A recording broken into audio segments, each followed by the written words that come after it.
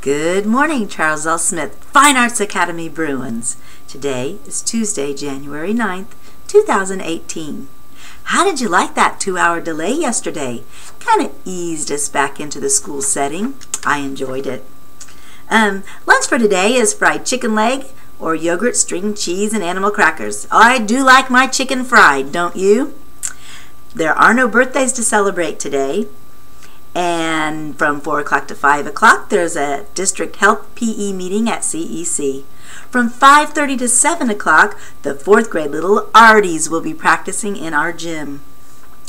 Reminder, there's a staff meeting tomorrow morning at 7:45. Be there, bright-eyed and bushy-tailed, teachers. Well, there is no joke of the day, but I'm going to talk to you a little bit about the importance of water, because it is a Brain Teaser Tuesday after all. Water is very important for your brain, and I'm just gonna read some of the benefits. Well, water can improve your concentration. It alleviates mental fatigue. That means when your brain feels kind of tired. It can heighten the ability to move and participate better. It can improve your mental and physical coordination. It alleviates many difficulties related to neurological switching. That's the nerves in your brain passing back and forth. So, we want you to drink water. Be hydrated before a test. Be hydrated when you're kind of nervous about something.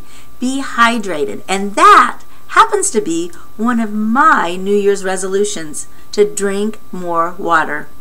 I'm focusing on drinking more water, especially through the month of January, because a habit, if you practice a habit for a whole month, that good habit might last a lifetime.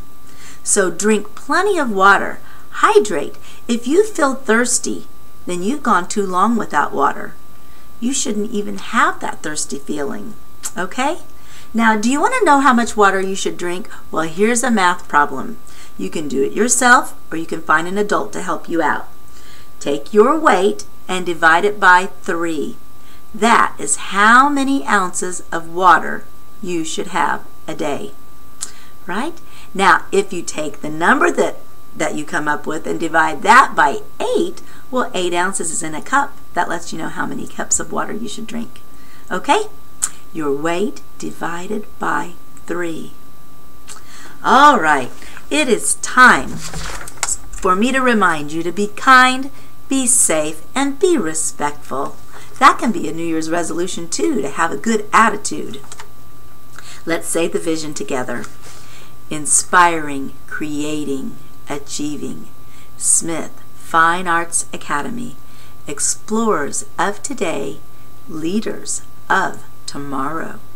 Now your teacher will lead you in the Pledge of Allegiance, so turn to face your flag.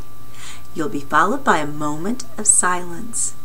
During that moment of silence, remember, I like for you to think of things you should be grateful for or thankful for, if you don't have anything else to do during that moment of silence. Have a great day. I'll see you the rest of the week. Bye-bye.